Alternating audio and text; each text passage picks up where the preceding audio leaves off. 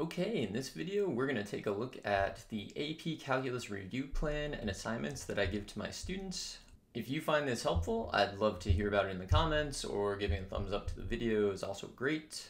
I think this might be useful to students not in my class, which is basically all of you, to students who are self-studying, or maybe even to other teachers, whether they're new or old, or just looking for how to use their review time.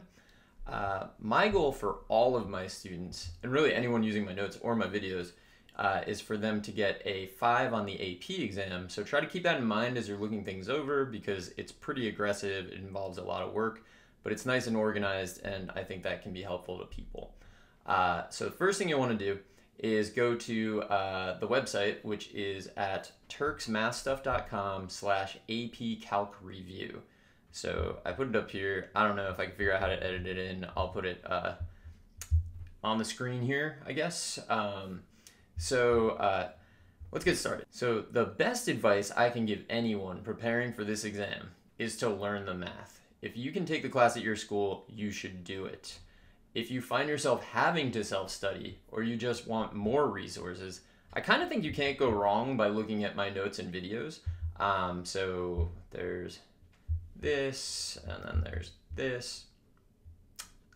So if you're in AB, you have to know everything that's in these notes up to notes 24. So it's a lot of notes. And if you scroll way down, we get here. All right, so you're gonna stop at notes 24 if you're in Calc AB. If you're in Calc BC, you have to keep going on this page. So all through here. And then when you get there, you gotta go over to this one, and then go through notes 1 through 17 here. And if you want to keep learning after that, that's where my multivariable notes start, but for AP Calculus, you would be done. So that's my first advice, learn the math. All right, let's assume that you have done that and you are here to review. So what's our study plan? I'm gonna click on this table here to expand the assignments, and you'll see there's a lot of them. There are 24 assignments. So here we go. In this, we have some DMIST MC, we have AP MC, and then we have preparing tests. So these are various things. I will go through them in a minute. So you might notice that there's an approximate date. That would be a due date for my students. And I mean, I'm doing this for posterity, right? So like, I don't know if these are exact, but this is around when I would make things due. If you look at the column with the due dates, they start in mid-February, even though I usually finish teaching in mid-March. You don't have to be done with all the material for students to start reviewing. And anything that you review while you're still learning, I think only really makes learning easier. So I don't think that's a problem. The assignments are kind of stretched out so that they end the Friday before AP exams start. I think that's a good idea because once exams start, there's kind of no telling how many times I'll see my students. They take a lot of courses and they take a lot of exams. If you follow approximately these dates, it's a lot of work, but things are pretty well spaced out. Now, if you're in BC, you've got to expand the next table too. So here goes. We scroll here, we click, and you can see that there are more assignments. I do think that if you're quote unquote just in BC, this is probably too much work. My students have already taken AB, so they're focused on studying just for the BC stuff, not the overlapping material. So really just, I guess, the C stuff. It's not as much work for them to do these assignments. If it's too much, what I would recommend you do is skip the things that aren't multiple choice. So in this table, there's DMIST MC, you can see, and then there's also DMIST with no MC. So if you are in BC and you're studying, I would probably skip the stuff that doesn't say MC. You'll get plenty of that when you do the free response questions. I don't have any dates listed for these BC assignments because I'm not really sure what someone just in BC would do. My advice would be obviously to make sure that you finish this before the exam. You know, you have to do that. I think what I'd probably actually do if I were the person studying is I would just shift all of the AB assignments up here. I think I would shift them back maybe a month or a month and a half, like to the end of December or the beginning of January. And start there. If you're in BC, that would be fine. Like you would not have a problem. And then just tack on the BC review problems at the end. I think that that would definitely work. So let's talk about, in the table, there's a couple designations. So you'll see DMIST, MC. You'll also see in the BC part DMIST with no MC after it. There's APMC, and then there's preparing tests. Let's explain what each of those is. So if we go down here, what are the assignments? All right, DMIST things are going to come from mastermathmentor.com. That site's fantastic. It has a ton of really great resources. It's basically the only site I'm comfortable sending my students to for additional problems. I've got direct links to the pages that hold what you need, so you can click through and take a look. I'll click them here. You can see here, here, and here. So you'll click this, you scroll down here, and what you want to do is you want to download these. And this is where the assignments are. So DMIST, MC. The problems in these have numbers, and you just do the one. You'll work it out, obviously. So that's the demystifying stuff. Okay, so the preparing tests are a little bit different, and maybe the trickiest part, depending on where you're coming from. These all come from a book of practice tests. I explain on the webpage the two companies that I buy them from. I've also linked to them. So there's Venture Publishing and there's DNS Marketing. And so if you click, you'll see this is the AB book. If you're in BC, obviously you would buy the BC one. And then this is DNS Marketing. They ship very fast in my experience, although I think I'm close to where they ship from. I do have to collect money from my students, and they will end up writing in these books. So, you know, it's a consumable, I guess. I do know of schools, however, that just buy classroom sets and then issue them to students like they would a normal textbook. I think that's a great option if that's something that you need to look into. Both of the companies make books that are great. I don't think you can go wrong with either of them. For whatever reason, I've always just ordered the AB book from Venture Publishing and then the BC book from DNS because I do teach students in consecutive years, and the AB and BC books from both publishers, if you buy both from the same publisher, they will reuse problems. So I have to use a book from a different publisher. If I were only buying one, I don't think it would matter which one I choose. I genuinely think you cannot go wrong. I do think that the DNS book is a little bit harder, which I think is good. But I don't like the physical book as much, though it looks very slick. It's well produced. The Venture Publishing book is a spiral bound book that lays flat when it's open. And I think that when you're writing in a book, that's like fantastic. That's kind of the ideal thing. So those are the preparing tests. Next up is the APMC assignments. Those are just old AP exams. Like they're the actual different exams that have been made available.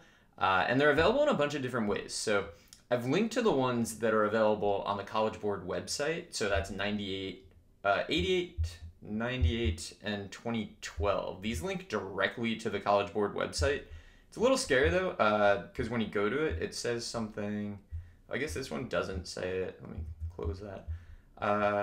One of them is like, don't post this on a website, but I got it from their website. So I don't think I'm posting it on my website. I think I'm just linking to theirs. So I think I'm in the clear here. So those are the ones that you can get directly from them. There's a PDF somewhere on the internet that contains 1969, 73, 85, 88, 93, 97, and 98. 98 and 88 I've linked here already. At some point you could buy those, and now I don't know if you can still buy them, but you can definitely find them by Googling. So 2013 through 2016, I'm giving you a history now of all these exams. 2013 through 16 are kind of in limbo. They don't exist in any way that you can like clearly get. I think maybe they're somewhere in the AP Classroom Problem database, but they're not labeled that way. At some point, you could just get them in PDF form from the AP audit site if you were an audit approved teacher. And honestly, if you try hard enough, you can still definitely find them. So, you know, look around. 2017 through 19, those are loaded into AP Classroom. So if you're a teacher, you can assign them. They require the lockdown browser. And I think you're supposed to do them in class also. I have to review that before I do anything with it. If you're a student, you can ask your teacher to assign them for you because they really control that for you. I do need to say that with the real AP multiple choice tests, other than 1988, 98, and 2012, technically you cannot give them to your students to do outside of your proctoring environment. And so for that reason, I actually think it's better probably to just use unofficial tests and things like that. But if you do find yourself in an environment where you can manage that, maybe given time at lunch, time in class, maybe some time after school. I know there are people who do like a Saturday session, which unless you're getting paid, I wouldn't really endorse. Unless you can manage that, going with unofficial things is probably the better way to go.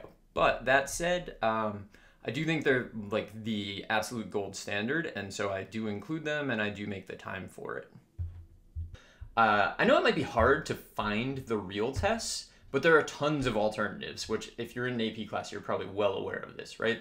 So I would say just substitute any practice test from anywhere for the ones that I've listed.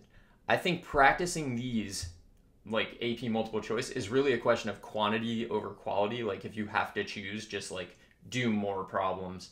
Obviously high quality is better, so like the real deal tests is better, but like if you can't get them, there are a lot of alternatives, right? So Barron's and Princeton Review, I think, are both great options. They're not as good as the real thing, and they're not as good, I think, as the Venture Publishing and DNS books, but they're still totally fine. So I've linked to the Amazon search results just in case you want to, click that and go directly there, right? You can get a lot of practice tests by spending not too much money on a couple of books, or you could look in your library, or you could look for used copies, or you could potentially find a PDF somewhere on the internet.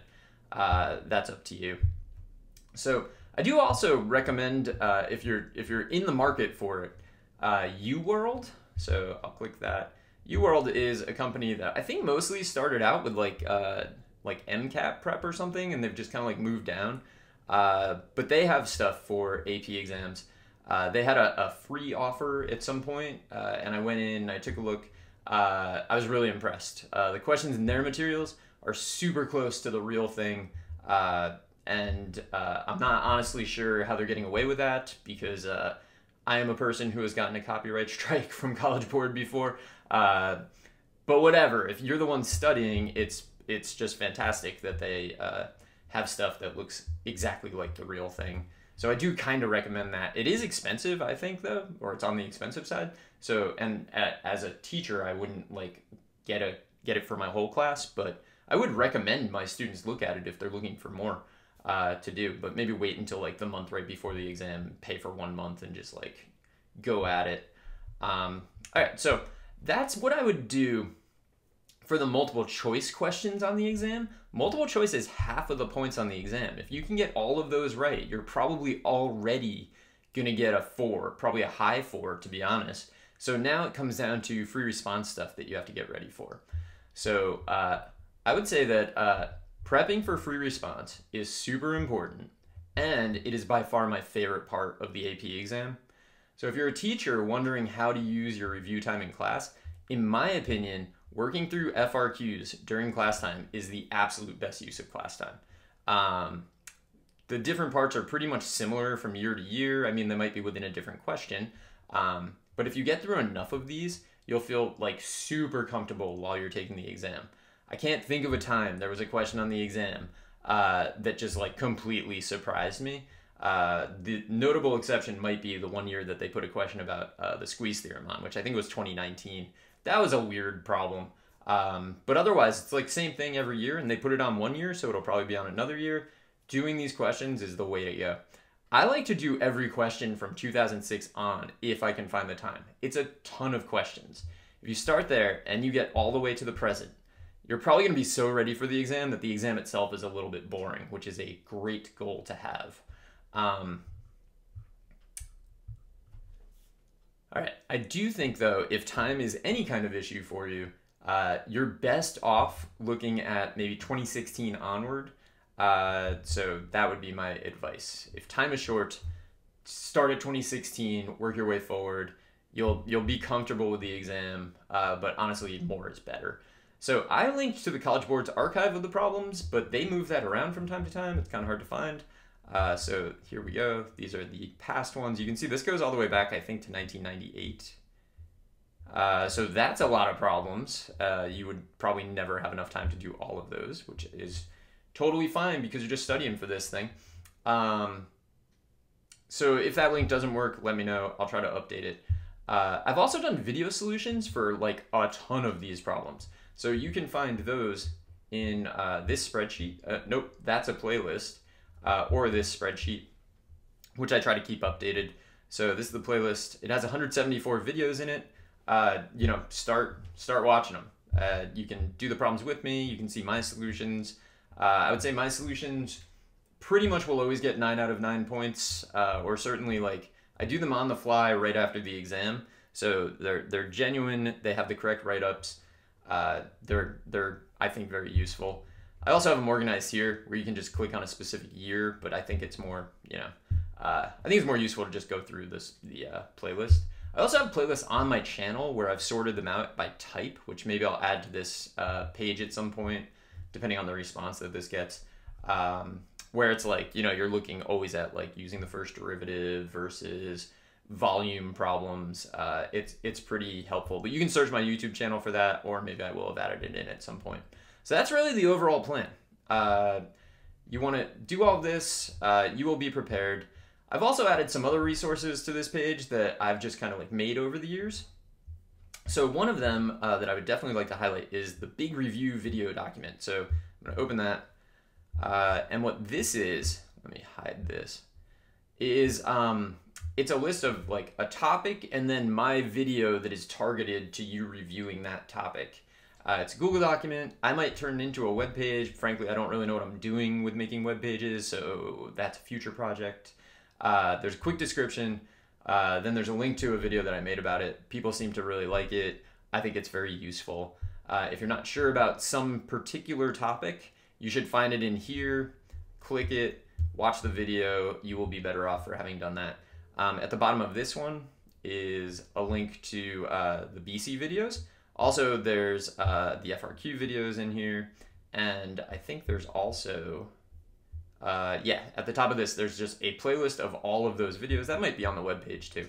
But you can watch a playlist of all of these and just, you know, cover everything. I think the rest of it is pretty self-explanatory. There's the problem sets that I've made, a review of limits, Riemann sums to definite integrals. So these are things that I know people struggle with a little bit.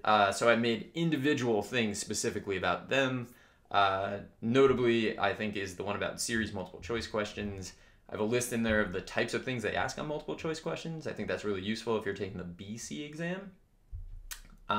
Some of these have video solutions. Some of them are just waiting for me to make video solutions. So I don't know, as of now, they don't all exist. Eventually they will all exist. And that's it. So it's a very aggressive plan. It is a lot of work, but getting a 5 on the AP exam, I think, is worth it. You get the credits, you can skip ahead a bit. You might be done taking math forever, depending on your goals in life. There are just tons of options. So I hope you find this helpful, and good luck.